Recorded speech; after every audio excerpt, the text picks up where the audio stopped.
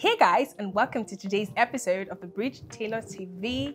If you haven't subscribed to my channel, subscribe to my channel, like my videos, share my videos, leave your comment in the comment section below so that I can get back to you. You understand what I mean? Click on the notification bell next to the subscribe button so that you're notified every time I have a new video. It's another day and another me, and today I'll be talking about customers.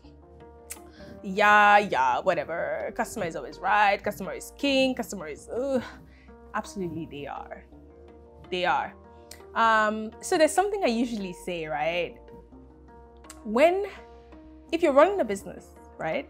If you're running a business and no one should come from me, I'm just saying, if you're running a business and you earn a living from actually running your business, you'll be sweet to your customers. Standard.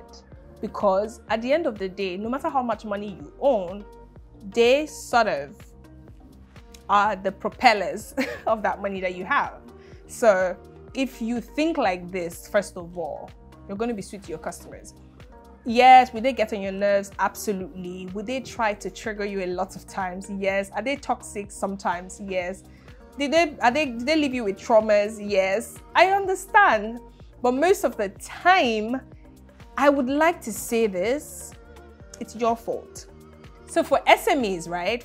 This is for SMEs, like when you want to be there for your customers or you want to understand their love languages and all of that stuff. This is not for large scale businesses because you don't tend to know all of your customers, but there's a general view of how you can be there for them, and I'll probably talk about that in another video. But in this video, I'm talking about SMEs who still interact with their customers. Yes. Know your customers' love language, like literally, individually, or at least to a very, very large extent. Know the customers who like to be cared for. Know the customers who like to be spoken to politely. Know the customers who like to be attended to very quickly. Know the customers who do not like you speaking down on them. Know the customers who think that they run the world and you're treating them like shit.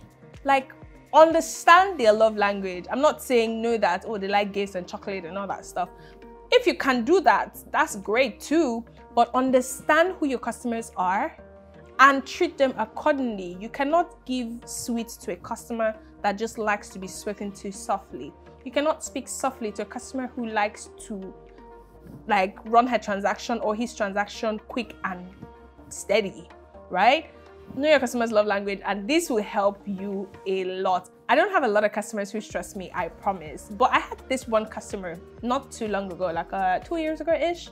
And every time I knew she was coming, I'll take a deep breath because I'm like, oh my God, she's coming again and she's going to be problematic. So I sat down and thought about it, and I was like, okay, why is she constantly unhappy every time she comes? Like, she looks like she's going to swallow everyone else. Of course, she's quite sweet to me, but my staff were not able to deal with all of the quote unquote drama that came with her being around.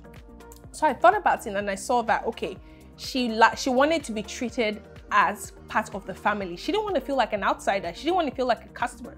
She wanted to feel like she is a part of the business in some way, right? And I solved that problem. Now we can't wait to see her every time. Like, we look forward to seeing her. She's very sweet. So understand what your customer's love language is, and that way you'll be able to handle these things.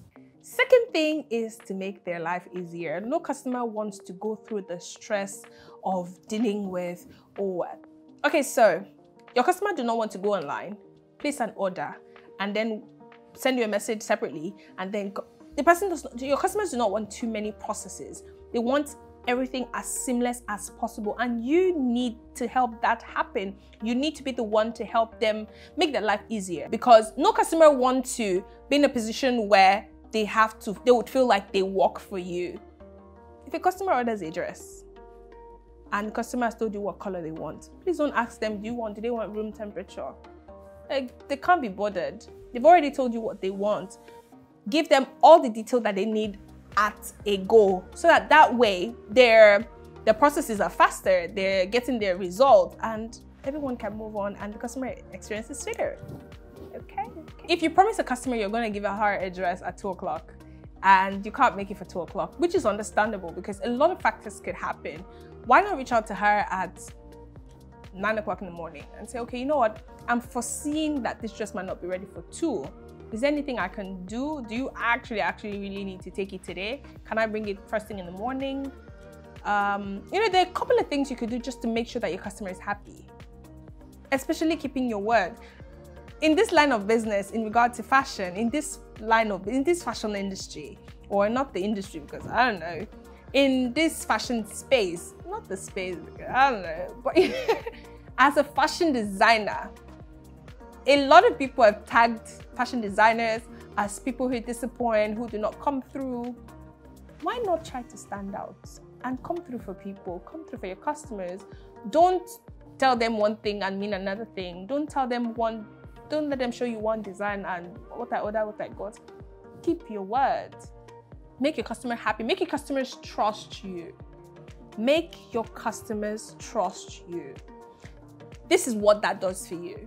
If you promise a customer you're going to give her an address on Friday, and you've constantly met up with your, like you've never faltered on a promise, and that one time something is going wrong, like everything is going to shit, and you really can't meet up for Friday, the customer needs the dress for Saturday at 12 o'clock. If you call the customer and say, oh, okay, I'm foreseeing that a lot of things might happen and I might not be able to give you this dress for Friday, but I'd make sure it gets to you for 9 a.m. in the morning on Saturday, she wouldn't be afraid that you would actually come through for 9 a.m. So she would say, oh, it's okay, sure, I'd wait. But if you are constantly disappointing, she's already going to be aggravated. Like, what the hell are you saying? And she doesn't even trust that you're going to come through for 9 and her event is for 12. So she'll probably arrest you because you never come through. Anyway, what I'm trying to say is put your customers first. Make your customers happy. Make them know how important they are to your business. Remind them in your actions, in the way that you treat them, in the customer experience that you give them, to help them remember how important they are to your business. All right, guys, I hope you've learned a lot from this, which I'm certain you have. All right, have a great time. Make sure you like my videos. Make sure you subscribe to my channel. Make sure you leave a comment on the comment section. Turn on post notifications so you're notified every time I have a new video up. All right, guys, toodaloo. Bye.